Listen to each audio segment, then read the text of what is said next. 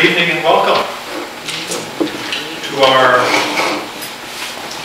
pre-First Communion Passover meal, I guess is what we could call this. And again, I'm not sure how many years this has been going on, but I think it's been quite a few years that when we have celebrated First Communion, that this Seder meal has been part of the program for the young people. And the reason we do it, it's explained really on the first 2 pages of the booklet that you have. The tradition of the Jewish people to hold a Seder meal to celebrate the Passover. And the way that this is connected with First Communion or with Holy Communion is that it would have been at a Passover meal, like something like what we will do here in a couple of minutes, that Jesus would have been sharing with his disciples on the night that he instituted the sacrament of Holy Communion and passed the bread and wine around to his disciples and began what we know of as Holy Communion. So it is connected with the Jewish rite and holiday of the Passover.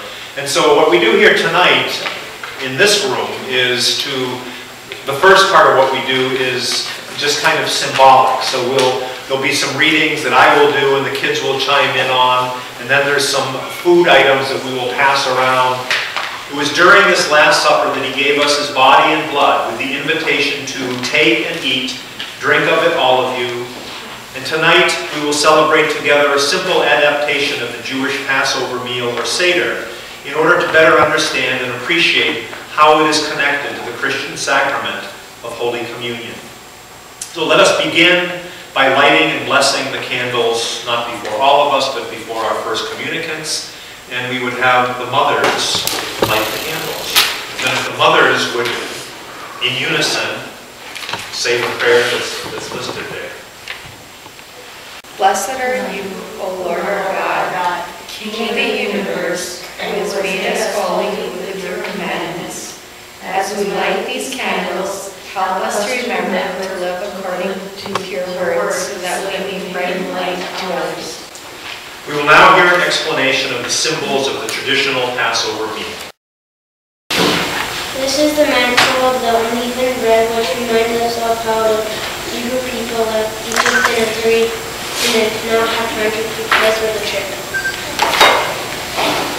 This bitter herb tells us the pain and suffering of slavery. And now what we'll do is we'll pass those. There's 2 dishes, so one can go one way, one can go the other way, and everybody can just take a little bit of that and put it on their paper plate.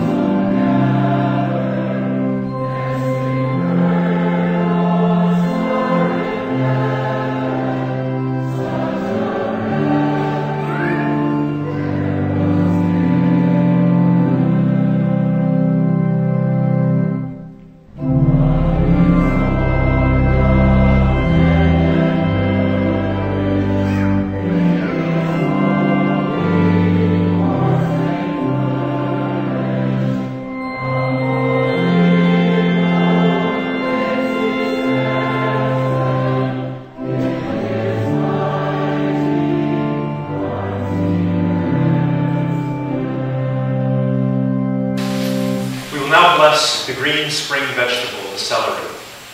Blessed are you, O Lord our God, King of the universe, creator of the fruit of the earth and all growing things. Keep us ever mindful of the bounties of our lands and aware of the needs of others. And everyone can dip your celery in salt water. Celery.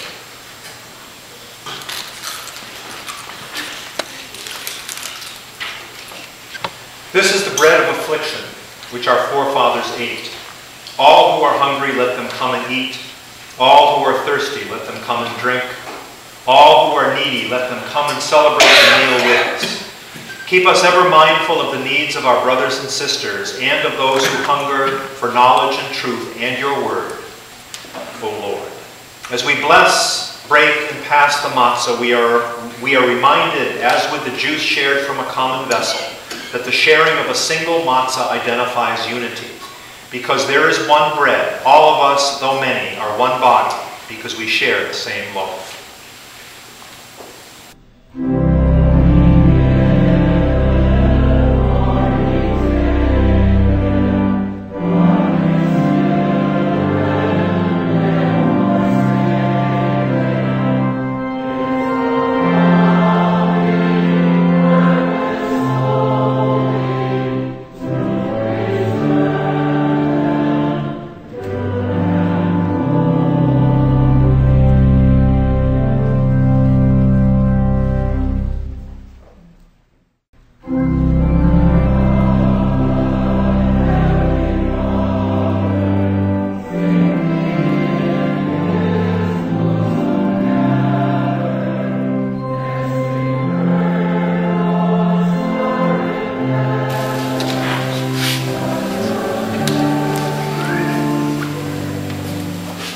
Blessed are you, O Lord our God, King of the universe, who made us holy with your commandments and direct us concerning the eating of matzah.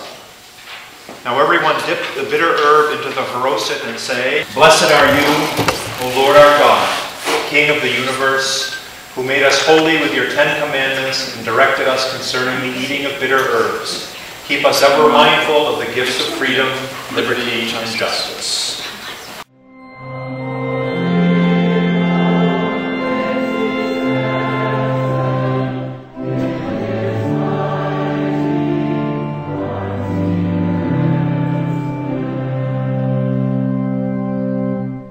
Creator of all living things. Let the meal we are about to eat help to remind us of our brothers and sisters everywhere who go hungry.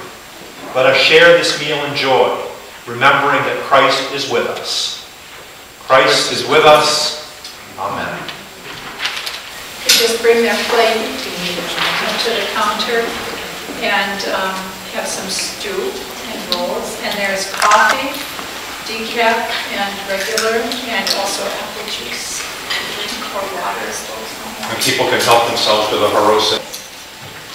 And Cindy Warner, who was back there, prepared all the stews, so we should make sure you say thank you to her for the work that she did.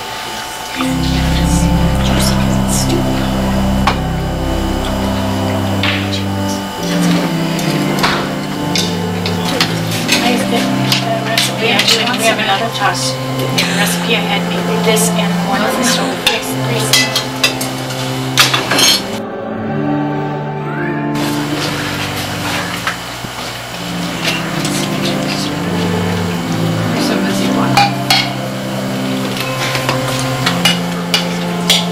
Would you like coffee or decaf?